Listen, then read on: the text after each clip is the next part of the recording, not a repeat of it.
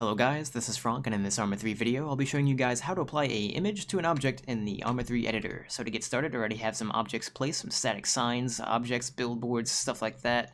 Even invisible objects you can apply textures to. And I'll be going over all this in just a moment, but just to get started, some objects are easier to apply textures than others, so some of them we can just double click on it and you'll see a texture path. Sometimes even a material path that we can apply a material to. So a material is going to be a .rv or RV mat, and a texture is going to be either a .jpeg, PAA, whatever, or JPG, all kinds of different texture formats that it can accept. So in this case, we have a custom file defined, and over here we have a Arma 3 file being defined. So this is actually pulling, whenever you see an A3/ and then the rest of this stuff with a PAA file, it's usually it referencing a image within the Arma 3 files. So, which I'll go over how to pull out a random image like that later on in just a moment. So, but to get started, if you want to place down some objects to apply textures to, signs are the easiest things to find to apply textures to, custom ones, default Arma textures, and so on and so forth. So, click on Objects, and then click on Props category, and then we're going to search for sign, and it gives you a bunch of good examples of what you can attach an image to down here. But I already have some attached. There's a bunch of other objects you can apply textures to, and technically you could apply textures to anything that has a hidden selections, textures defined in the config of that object. So it could be uniforms, vehicles, and even signs, and so on and so forth. So to get started, let's go to our My Documents folder and find the custom images that we have. That way you can see the path and how I'm referencing these. My Documents, Arma 3 other profiles, your Arma 3 profile, and then either your missions folder or MP missions folder, wherever the fuck you saved your mission to. Mine was saved into the missions folder, and I named it test.vr. And in there I have created a folder named IMG. This is where I'm going to store my custom images to. You do not need to put them in a folder within the mission folder. It just helps organize the, when you have a bunch of scripts and other shit with it, it just helps you see that, okay, this is where my images are. And in there I have a .jpg file as well as a .paa file. They're both two different images. It's just, I'm just demonstrating that you could use different file types to apply to an object. So to get started, we have this one already defined, and as you can see in the texture path, it's img/load.paa. That's because this is referencing the, if it's not referencing the Arma 3 directory, then it's just going to automatically assume that it's from the mission directory. Hopefully that makes sense. So since we have an image, it's not saying A3/ whatever, it's saying something else. I have no idea what would happen if you put an A3 folder in your mission directory, but I'm not going to figure it out. So in this case, we have an image/load.paa, because that's exactly where my image is. And then there you go. Displays the image. Same thing over here. And as a demonstration, I'm going to cut this image here, the armory.jpg, and put that in the directory of the mission. And now the texture is just armory.jpg. So that's the name of the image. Where the hell did I just put that? Might have to load the mission. Because I moved it. There you go. Now it's updated, and we can see the image on the sign. And additionally, we can also use script commands to apply a texture to a object. So let's try it with this one. We'll name this sign 1, and we'll start the mission. So what I'm going to do is press escape, sign 1. I'm going to use selection 0 because that's usually the hidden selection for the image. And there we go. You want to change it to the other one, I have it located at image/load.paa. Oh, whoops. PAA. There we go. And there you go. Now you can see that it's on that sign. Pretty straightforward. This sign right here actually has two hidden selections. So let's do, since I'm looking at it, I'm just going to do cursor object. Selection 1, and then selection. So the second selection is actually going to be armory.jpg.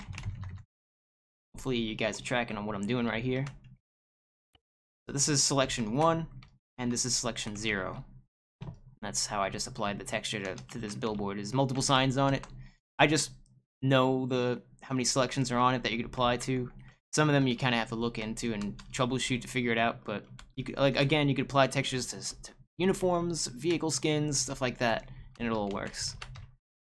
Sometimes looks like shit though. There's all, and again, if you see a material path, that's it trying to reference a RV mat or something like that. I think that's about it. Last thing I want to show is how to get, one way to get a texture from the Arma 3 files. So let's say we're gonna pull a texture from let's get a vehicle, an off-road vehicle. I feel like that would be a common one. One of those pickup trucks. Wrong faction. Where the hell is it? Off-road, off-road. There we go. The driver. All right. And another off-road here. I'm going to show you how to reskin these objects real quick. This is just another way. I'll actually show you one more after this real quick. I'm trying to keep this video short. So what I'm going to do is do cursor out. Since I'm looking at this, this is one way to get the texture information. So get object textures. Yes, cursor object. I think it's going to be select 0. Yes, select 0. So what I did is I looked at the truck that I want to get a texture from, place in the editor, and there we go. I like this red truck, so I want to make this blue truck red also. So I got the texture from it, and now I want to apply it to this. So cursor object, set object, texture, global, in case you want to make it multiplayer compatible. Popping it in here. Boom, there you go. So hopefully that was pretty straightforward. What I did is I looked at this. Select this, here we go. Again, I locally executed this. I looked at the vehicle, put get object textures, cursor objects, hashtag 0. The hashtag sign now functions as selecting an element from an array, and it's actually faster than typing the word select and executing it that way, since it's a math function. So anyway, I click local, and this is actually going to pull the texture. I just highlight it, press Control C. I looked at this vehicle, and then I put in this code, cursor object, set object texture global. And then in the array, I selected the 0 selection. This is the first selection. It's the hull of the vehicle. It's usually what it is. 0 is always going to be the hull. And then I just, for this parameter, I pasted the texture path. Keep in mind that when you're using the scripted method, you do need quotes surrounding the entire texture path. Whereas when you're doing it within the editor, you usually don't need to do that. There you go. One last way of doing it. It's going to be the last one. This is a basic way of finding a texture. So if you right-click a object, in this case I'll right-click the vehicle, and then there's an option, Find in Config Viewer. Click on that. Scroll down, you can find JPEGs, you can find PAs. So the JPEG is usually going to be the editor preview, so like when you're highlighting the object in the editor on the side here, and it shows you that little preview. These are editor previews, JPG files that it's displaying. But instead, we're not going to do that. We're going to look for a hidden selection. Damn it. Find in Config Viewer, scroll down. We're going to look for, press H, just to find it faster. Hidden selections, textures. And this usually gives you a list of different hidden selections that you could use on the vehicle and stuff like that. Sometimes they're hidden, like actually hidden. Kind of a pain in the ass to find some of them. You need a PBO manager tool to actually open up the PBO. You need to find out which PBO it is that you gotta open up in the add-ons folder of your Arma 3 directory, and that has all the Arma 3 files, and you have to manually look through and find out where the images are and then decipher what the fuck the actual path is that you type in. That's a pain in the ass, but it is what it is. Sometimes it's harder to find in the config viewer, but anyway, my point is that I could just click in here, and then let's say I do this. I don't even know what this is. Picture, copy. Control C is to copy it. I selected it. Control C, it's a PAA file. And instead of testing the mission, I'm just going to apply it to this and see what happens. Again, make sure you get rid of the quotes. You don't even need the first slash, I don't think. There we go. Oh, I guess that's what picture is. Well, there you go. that's just some ways of pulling an image from the editor.